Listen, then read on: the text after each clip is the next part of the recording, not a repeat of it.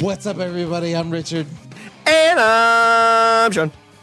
And we're speaking the language of bromance, not betas. No, Yeah. not at all. Oh, Richard, we were invited back to the Big River ComiCon in Hannibal, Missouri, just like last year.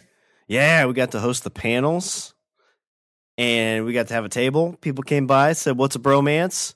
Oh, we got asked if we were dating, which was great. Yeah, that felt good.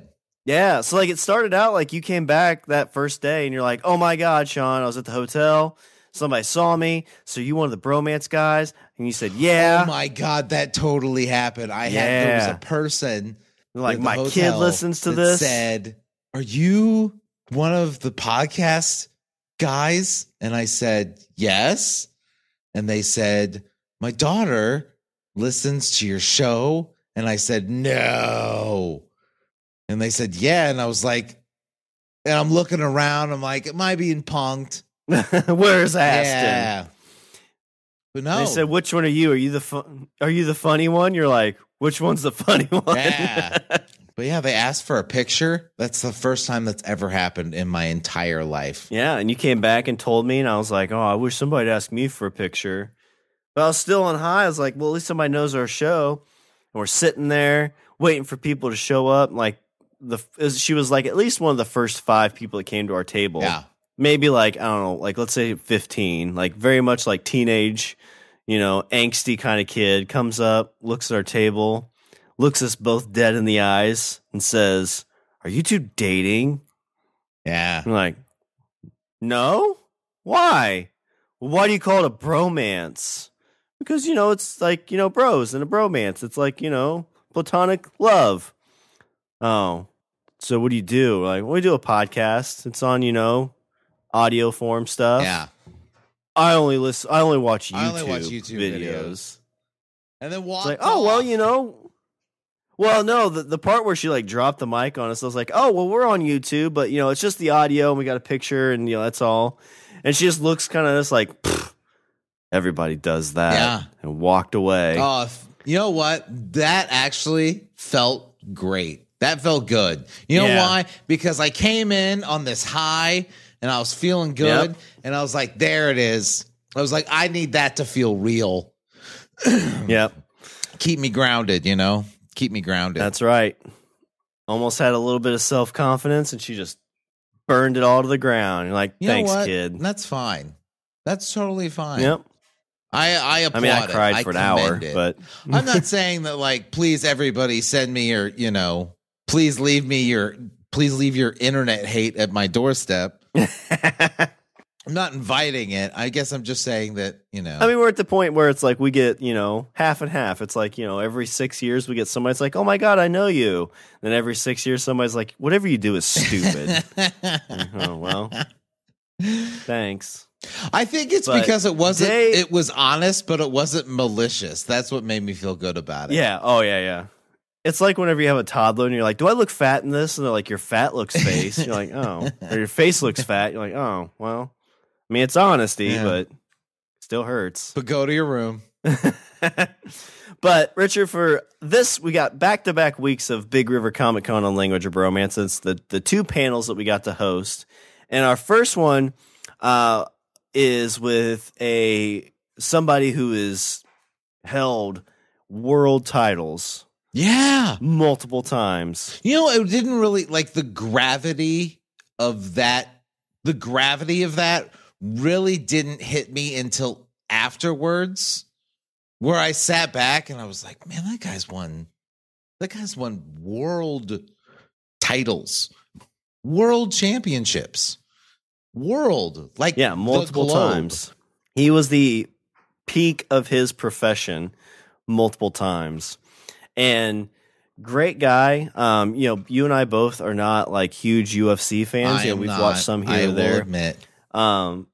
But I am a huge fan of talking to people and seeing their progression through life and what they've done.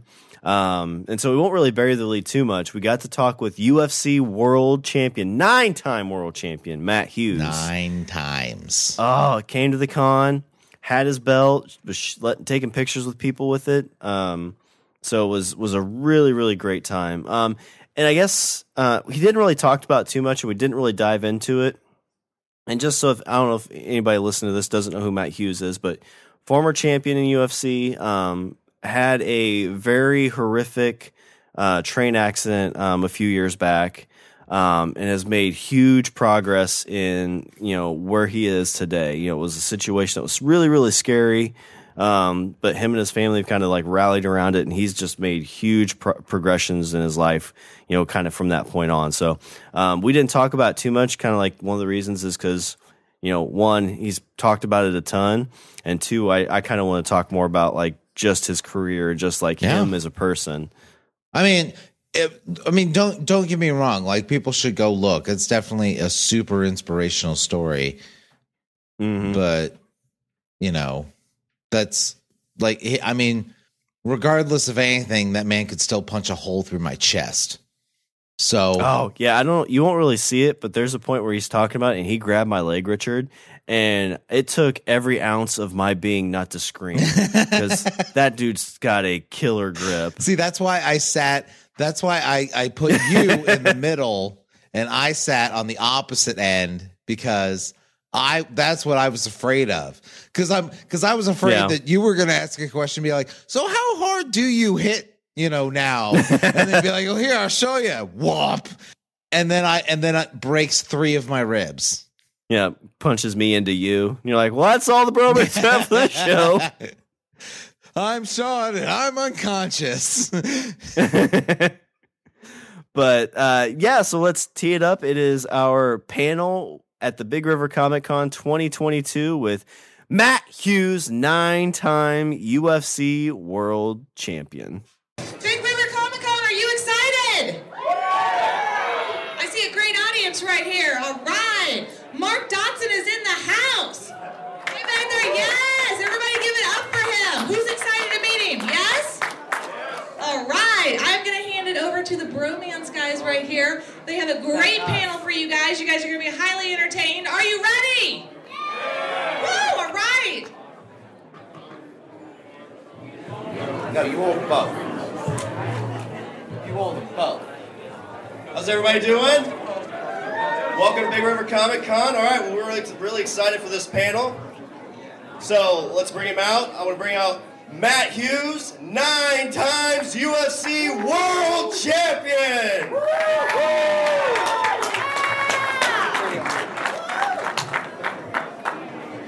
Welcome.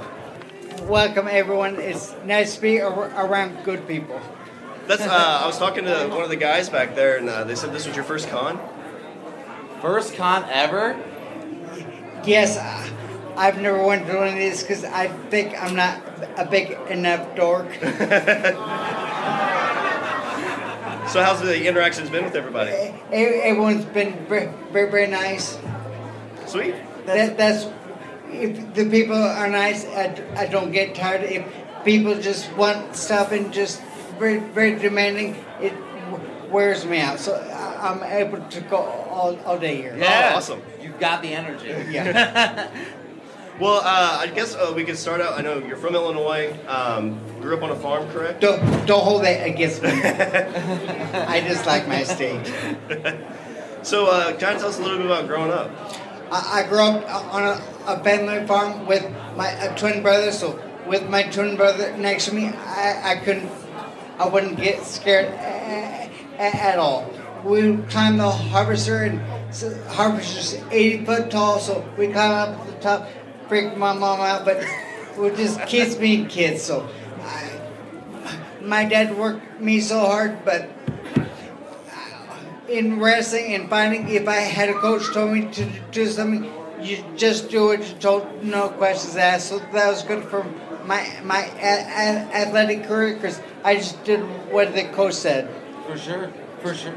Oh, so yeah, I totally get what you're saying, because it's, you're growing up, and then it's like, hey, you got work to do, you got chores to do, no questions asked, let's go. And then you get to like wrestling and it's no questions asked, and then you're like, oh yeah, well, you know, I grew up on this, I was raised on this. That was life for me. Yeah. So wrestling in high school. Did you have any like big inspirations for were there people that you were looking up to while you were in high school and stuff? When I started wrestling as a freshman in high school, my cousin was a senior, so he was inspiration for me. But when I got in wrestling in high school, I learned of Dan Gable, and that was my big inspiration, trying to be as good as Dan Gable. That's awesome. That's awesome. I guess my thing is it seems like UFC is such a radical career choice. So I guess like when I was in high school, it was not something I would have even conceived of going like, well, I'll just, I could go from here to here to here. So I guess I'm curious, like, what that journey was like. Like when did you first hear about it, and then go from that to saying to yourself, oh well, I could do that. I never had the moment where I thought I could do it. When I wrestled through high school, and I was good at high school, so I wrestled through high school and through college, and then at the end of my college career, I was one to compete, and I wasn't wrestling anymore, so I just took up fighting as a hobby to compete. So I took up my first fight. My first fight was in Chicago, Illinois, at a high school for $100. Oh wow. It's just amazing the road you get on and where you lead up. So 4 or 5 years after that, I was in the UFC and won my fight. So that started my whole UFC career. So can you walk me through that first fight? Like I imagine like you wrestled and everything, so you're kind of used to that kind of combativeness. But what was that first actual?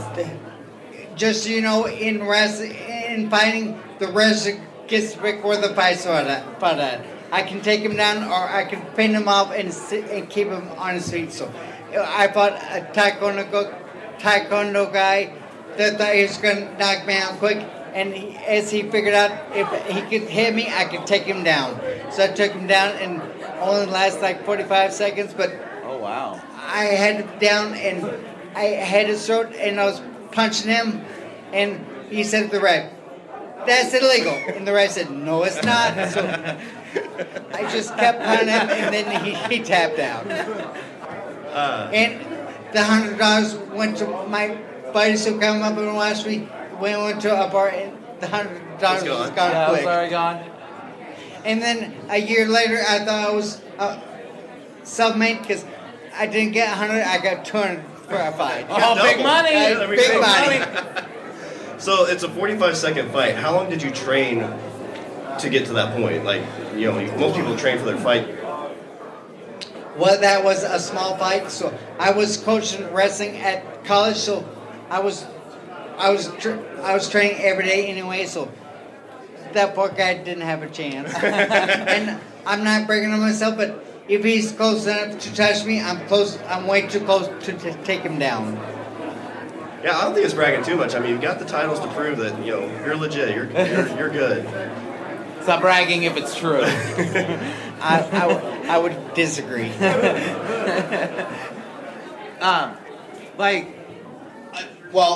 that effect, I think that I guess one question I have, and this might get a laugh, I don't know, but what is the feeling of knowing that you walk into a room and it's very apparent that you could probably just beat the ever living crap out of everyone in that room.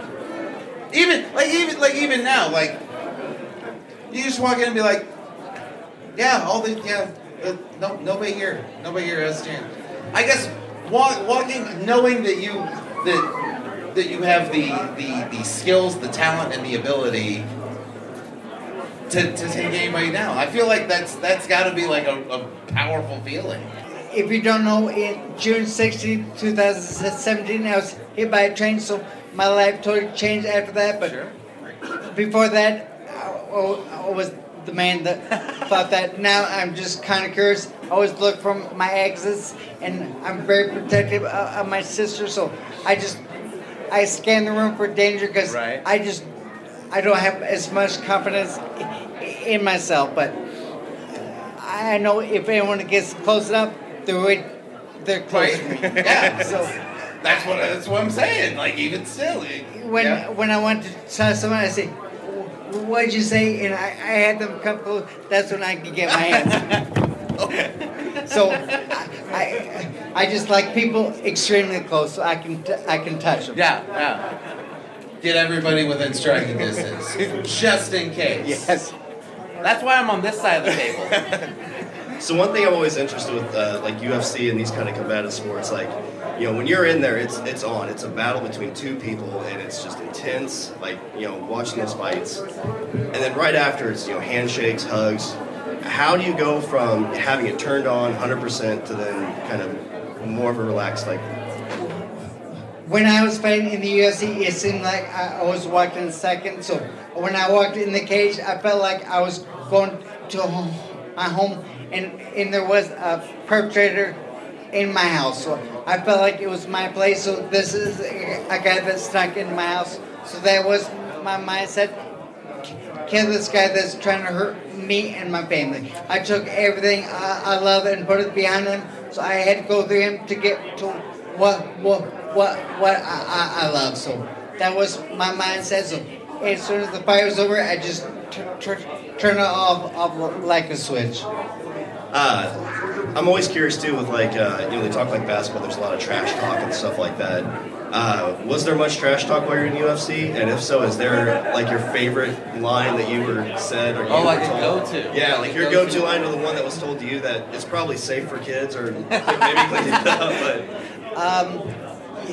I was never a trash talker because my thought was always you're talking in the octagon, and that was my theory. But there was a guy named Frank Trigg who talked a lot of trash, and he didn't only talk trash about me, he talked about my family.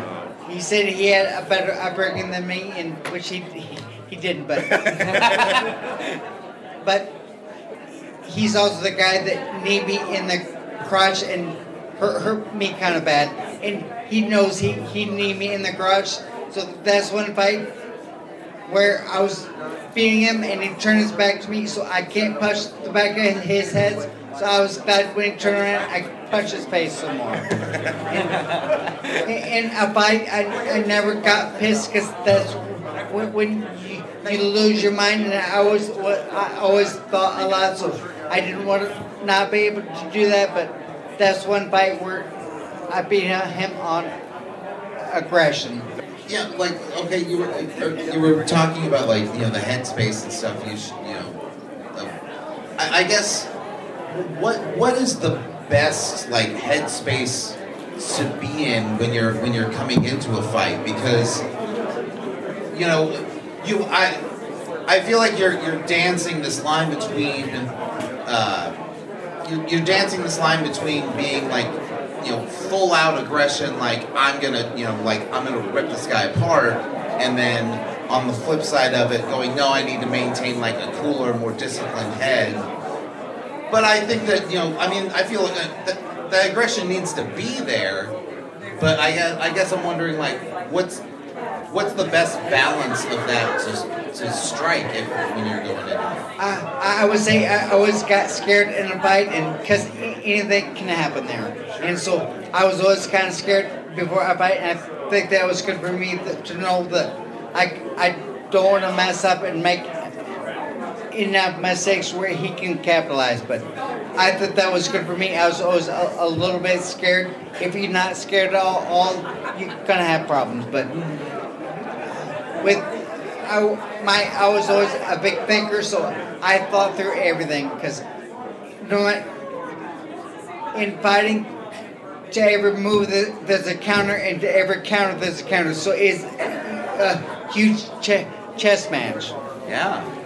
Yeah. I feel it's a mental game. Like I'm gonna do this, and I would think like while you two guys are circling each other, it's okay. If I do this, he's probably gonna do this, and then okay, so I should try this. Yes, and when I circle, some people can only circle one way, so I circle this way for a bit, then I circle the opposite way and see which way he does circle. Well at.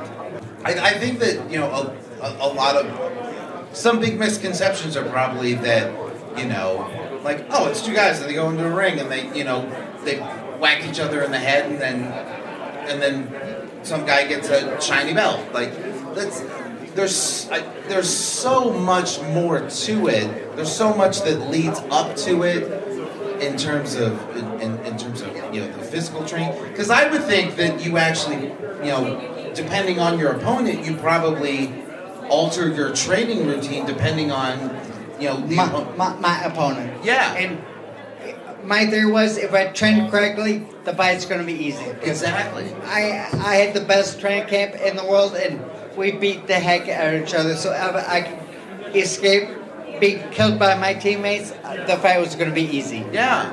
So I mean, like the fight doesn't even start. Once the bell dings, there's a whole build up to it. There's and then again, like you were saying earlier, there's like there's a bit of a mental chess game to it, and the athleticism is off the charts crazy, but it's like I said, I think it's the mind, the head space and the mind game of it that really interests me with it. And you brought up an interesting point. Back when I was fighting, my training camps was anywhere from 4 to 6 months. So for 4 to 6 months, you get ready for one opponent. Wow. Since you guys have the mics, I'm gonna ask you a question. Yeah. Who was my easiest fight in the octagon? Who was your easiest fight in the octagon?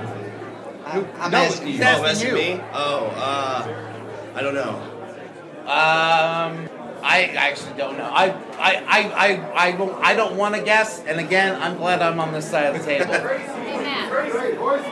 Hoist Gracie for sure. And it's funny that everyone in the audience, they interviewed and asked if they thought I was going to lose, but I had such a good sermon in the locker room before the fight. I don't care if it was King Kong, I was going to win. So when you go in with that mentality, you've just trained, you're perfect for this. Do you feel almost invincible when you walk in there? With him, I did. You did. And they put so much tape on your hands, and the gloves are there to protect me, not my opponent. I was on the back of Gracie, hit in the head, and I could feel that his head through the gloves, through the wrap, and through on my hands. So I was hitting him hard, and John McCarthy stopped the fight because Gracie tapped. So Gracie does tap, and I didn't think he would, but I beat him senseless.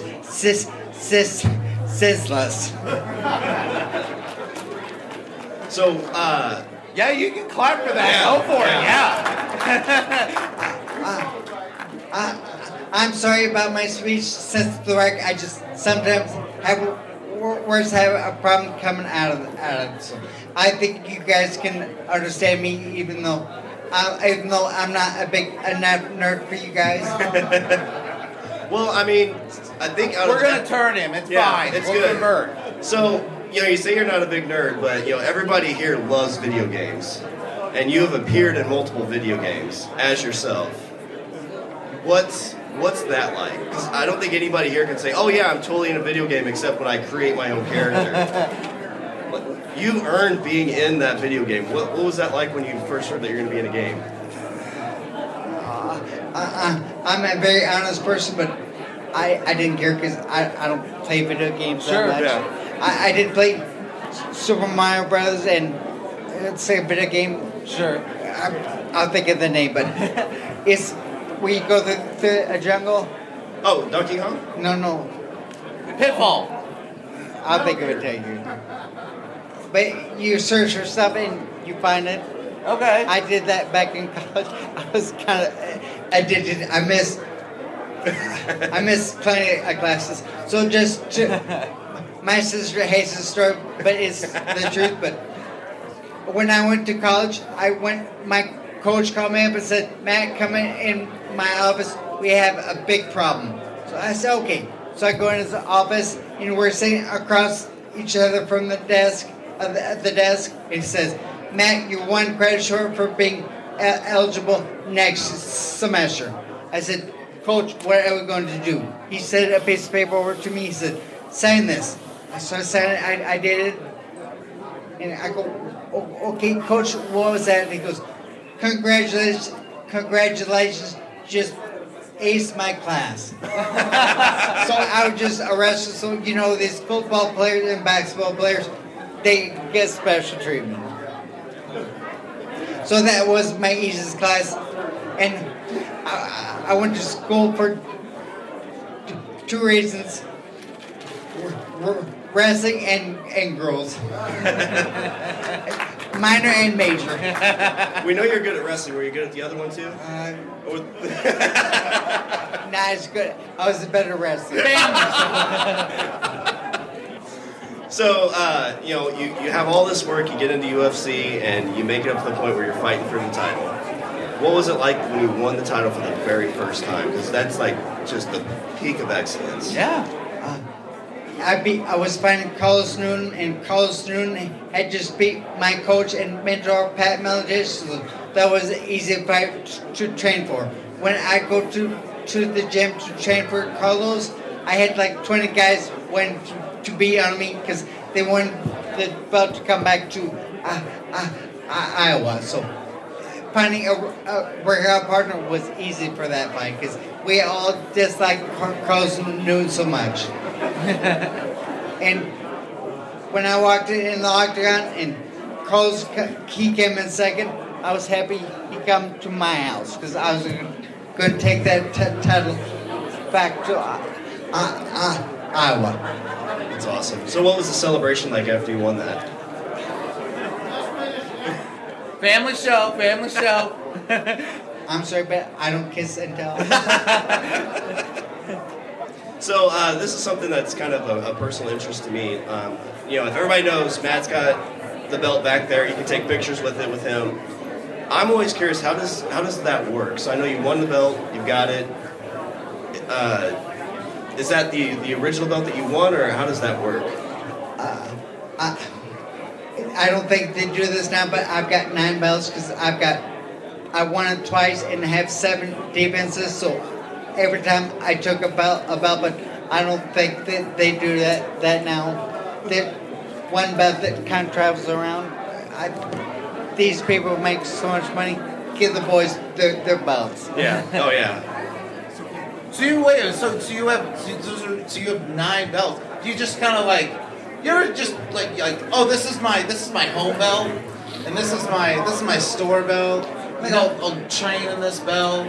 I'm not. It's my nighttime belt. I'm not Tim Sylvia. I think Tim Sylvia would take a shower with his belt on, but my sister has more. I'm a belt than me, but when I die, I don't want anything to do with the UFC or being a champion on my head. So I just look at myself as a common person. Sure. I would also wear the belt in the shower. Wear that belt everywhere. I was gonna open up to questions from the audience. If you guys had any questions for Matt, I mean, feel free. I can't bring a microphone down there, so I guess maybe if anybody, I can pick people, and you can just shout them out. So. That would be easy. It kills me every day that I went out on the sport with a loss, so it would be Josh Koscheck, very easy to answer.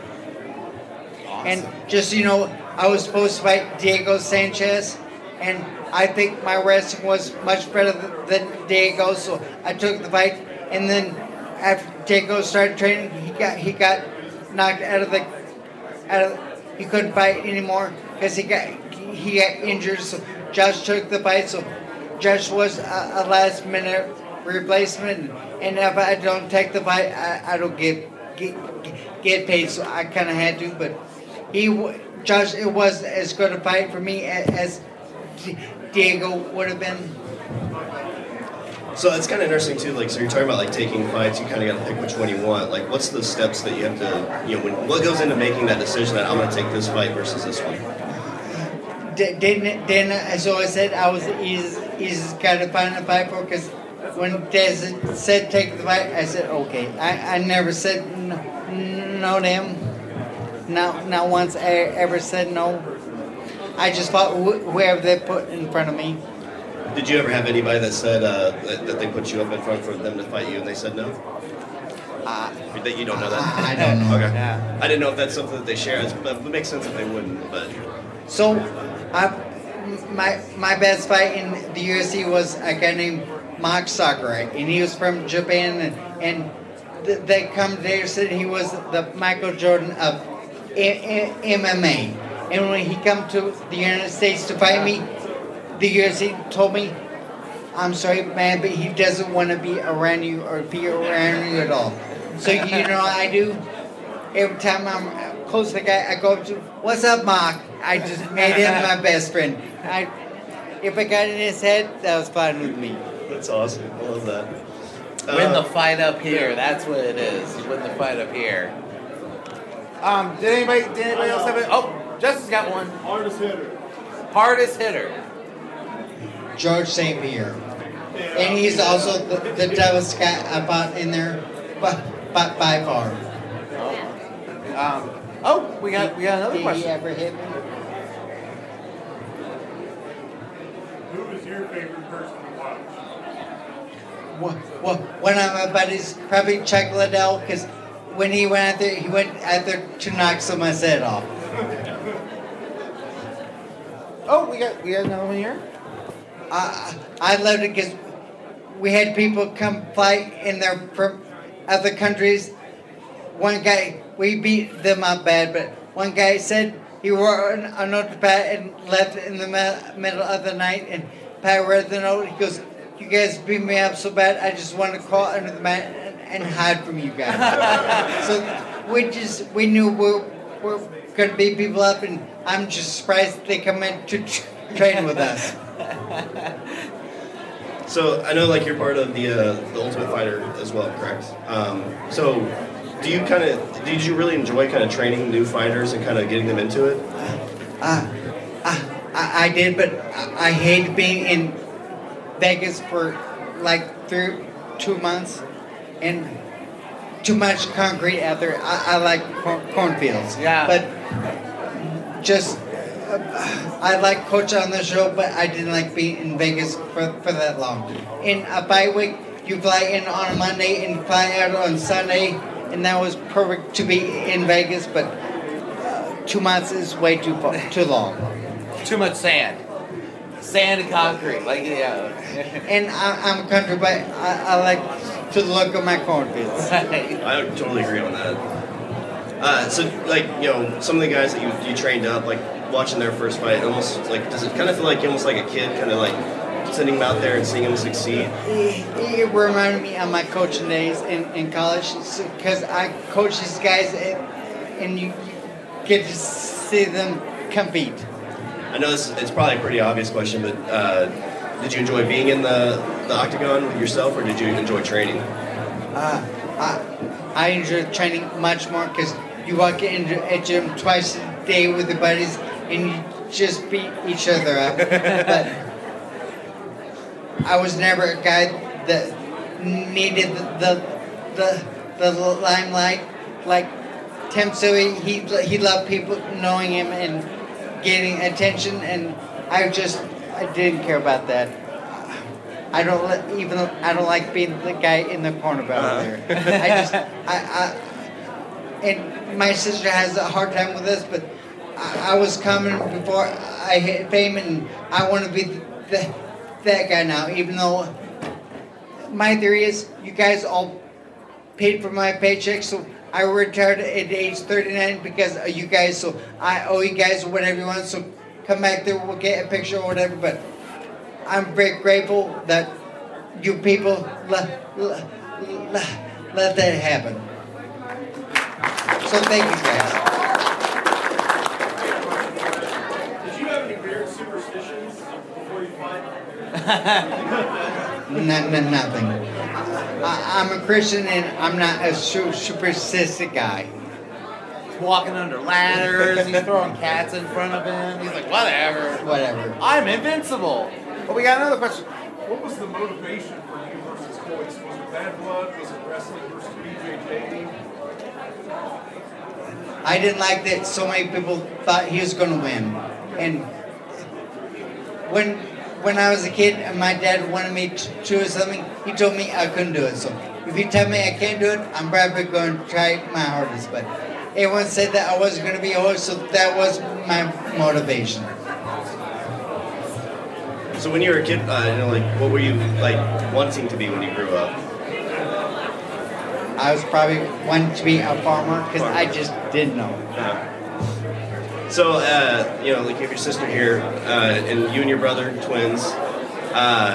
Would she have any stories that she would say about you two boys? Oh, she laughed. There was a chuckle there.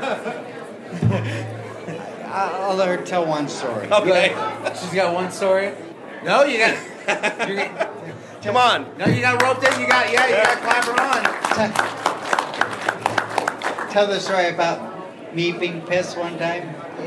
I'm not his biological sister. I'm kind of an adopted sister. So luckily I didn't grow up with him. That would have been terrible. I can't imagine how bad life was for his mother having not one but two of him. That would be terrible. So I know him through my brother. He and my brother would train and he's a fighter, wrestle and that kind of thing. So this is it's Tiger, that one. So this was a pre-train accident. We were out at a local bar and he went into he was a happy guy, but he knew when he walks in a room, he could take anybody. Exactly. So he goes in the restroom and you tell that story. So I go in the restroom and there's a little big urinal right to the left, and then there's a big stall. And I push the door on the stall and it flies open. And a guy in there says, "Did your mom teach you to knock?" My immediate thought was, come back with the same words. Said, "Did your mom teach you to lock the door?" So I go, then I turn around, go to the urinal. I take my leg at the urinal. The whole time I'm taking the leg, this guy's going to kick my ass because he's got a whole table full of guys. I got her brother with me, so I'm like, we'll see who kicks ass. So he leaves with say my face, and he goes outside. This is where she picks up. He comes back from the bathroom mad. A vein is popping out through his forehead. And I'm like, what happened to you in there? He goes straight to my brother. He's like, "John, there's a table full of guys, and they all want to beat us up." John's like, you're joking, right? And he's like, "No." He's like, "They're right over there. He told me in the bathroom, we're going outside, they're all going to beat us up." So my brother looks over the table, and he sees this man telling his buddies, "We're beating that guy up and his friend." They recognize him and they're like, they don't stand up, and I guess they tell him, "You just picked a fight with a professional fighter." So he sheepishly sits down, eyes down on his drink, and does not look over his shoulder at all. Well, he's pacing, and I wanted to see a fight happen, so I'm like, "The guy's on!" My brother's like, "No, Matt, they don't want to fight. This would be a bloodbath." And he's like, "No, they told me in the bathroom they want to fight." And I kept telling her, if they don't want to fight, that's fine, but they're going to go take a beating. So yeah, that's a fun story that we always laugh about now. Fun story for everybody except those guys. Yeah. Well, I imagine that guy walks like, "Who the heck? Oh, that's Matt Hughes. I'll lock the door now." I will lock all doors for the rest of my life. I'd go around saying I get punched by Matt Hughes. I was so pissed. I mean, it's you walk in, you see, you just push it. There's no knock or anything on it. Yeah. So did I always see guys that go out and that do kind of like amateur MMA type stuff, and they kind of have like that bravado, I guess. Did you have to worry about that a lot when you went out, like that situation where somebody like knows who you are and tries to test the waters? Before the wreck, everyone knew I was going to be anyone's best, so Sure. I never got really tested, but I'm a friendly guy, so I don't think I insinuate people to want to punch me. Does anybody else have any questions? If not, we'll let him go. I mean, you can still see him, but... What's your favorite movie? Something what John Wayne. I'm a huge John Wayne fan. Which John Wayne movie would you put your favorite? Searchers or McClintock. I like the funny ones. Yeah. I'm a sucker for The Quiet Man. The Quiet Man's cool. Oh, I love The Quiet Man. Always like the Cowboys. Watch it every St. Patrick's Cowboys Day. is good too. Yeah, I love that one. All right. Yeah, if Well, I'm good. I'm sorry, what? Tonight's main event. It's funny, I don't watch the UFC much anymore because these guys are just fighting for a paycheck. When I was fighting, we fought because we love the sport, and it's just very obvious to me these guys just want paid, and so I don't really follow a lot now because I think they fight for the wrong reasons. I'm a huge American Top Team fan, so anyone from American Top Team, I'm going to be rooting for. And we have a competition back there to come watch the fights with me tonight, so go back there and join in.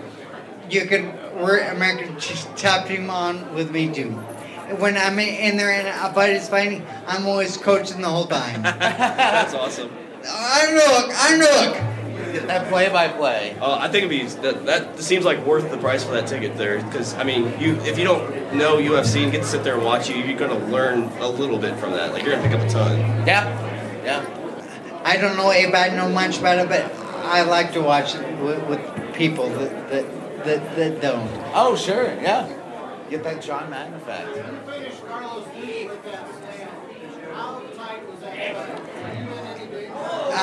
I was, so you can see I take my right leg and step back and slam him, but before that I thought I can only slam him once because I'm not going to be able to pick it back up, but for that slam, I slam him as hard as I can, and Jens Boer is commentating, so I jump over the fence, jump and hug Jens Boer, jump back over the fence in the octagon, and that guy stood dead on the canvas, totally dead. He was out for probably 30 seconds. Oh, wow. Which I say is a long time to be knocked out. I loved it because he was so dangerous. He's supposed to submit me, but I'd already beat him in Abu Dhabi. So I knew if I didn't want him to, he wouldn't. But my brother was in the stands, and when I locked it up, my brother stood up and said, "It's over." With people behind him said, "The jackass, he just has it, man." Like, Mark goes, "It's over." And 20 seconds later, he was asleep. So where was your favorite place to have a match? Like location, like you said you're in Abu Dhabi, is there?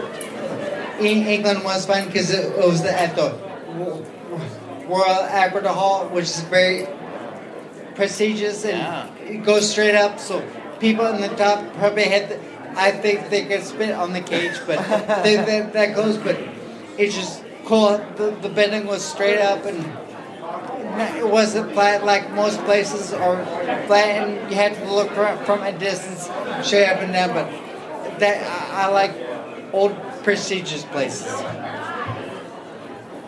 Does anybody else? Oh, go, That and where did I fight Gracie at? California. Maybe they know. Yeah, maybe they know. Gracie fight, California? It was in a big dome. Oh, Was it the Staples Center? Staples Center. Yeah. Okay. Yeah. That was the goal because it's got history too. Yeah. That's cool. Anybody else have any other questions? Yeah. So just last thing, do you have any like current projects or anything that you're kind of working on that you'd like to share? Yeah. I'm working on me. On you? Because that train didn't break any bones, but it really shook my head up. So with my speeches, the one thing, I thought I knew something about the body before this wreck, but I figured out the brain controls everything. So I'm just trying to get myself better. Yeah, and we're glad everything was great. Glad to have you here and appreciate it. And everybody, Matt Hughes. Everybody, if they want to come talk to me, I'll be in the back. Yep, you'll be back there, get a picture of the belt, get one of those tickets.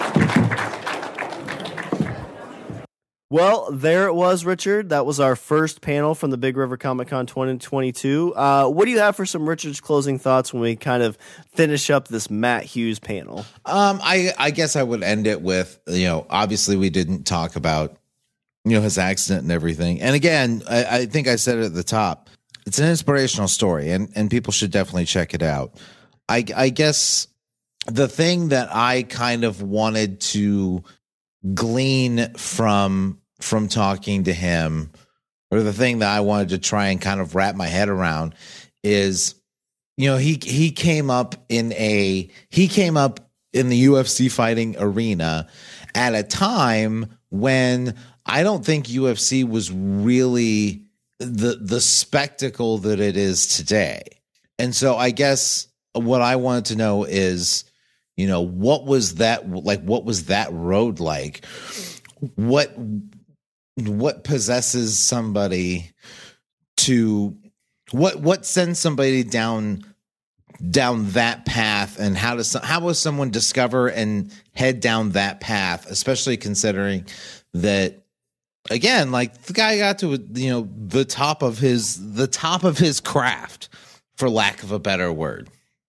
And so I guess I just wanted to know, like, what that journey was like, and try to kind of understand more of the subtle nuances that some people don't think about when it comes to training and doing that as a professional gig. Yeah, and I enjoyed he brought his sister on for a story, which I thought was great. And I think too the cool part was we ran into a kid who him and his buddy came just because of Matt Hughes. Like, they're not Comic-Con type people, right? But being there, they're like, this is kind of cool, and then also getting to see like somebody else's fandom for somebody, because they're like, man, like, he's the reason I'm like training and trying to get into like mixed martial arts and do all these things. And, like, we have that with all types of people that we run into, but to see that was just kind of cool to like have that secondhand fandom, which I always enjoy for stuff. Oh, for sure. For sure. I like seeing somebody like a thing. Oh, agreed. Mm-hmm. But yeah, that was Matt Hughes. You can check him out. He's got lots of interviews and stuff on YouTube. Go and check some of his fights. But with that, I'll do a little bit of housekeeping. Visit our website, we're languageofbromance.com. Follow us on Twitter and Instagram at languageofbro. Email us at bros@languageofbromance.com. And if you like us and want to help us become the world champions of podcasting, join our Patreon like Wendy and Aaron. 9-time super fans. Yeah. All right. Was there anything else before I close out? No, I'm good, sir. All right. Well, that's all the Bromance have for this show. I'm Shawn. And I'm Richard. And remember, don't be a why. Be a why not. That grip, man. Like, when he grabbed my leg, whew, I was tapping. I thought you were overselling it, but like then I saw the genuine look of fear in your eyes. That was good.